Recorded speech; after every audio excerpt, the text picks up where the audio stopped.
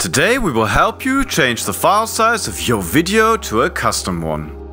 To complete this tutorial, you need to use the Panda Video Compressor app.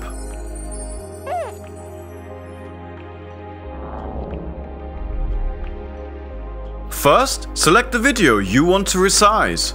Now tap Next. Let's choose Custom File Size. We will enter 20 megabytes, but you can compress to whatever size you need.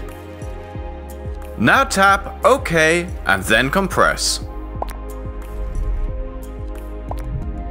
We have to wait for the Panda to do its job.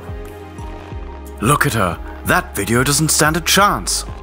Amazing style, 10 out of 10.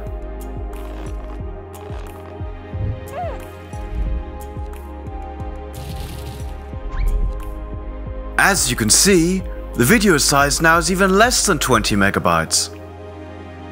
Now you can click Save to preserve the original file. Or you can click Replace to overwrite the original and save space.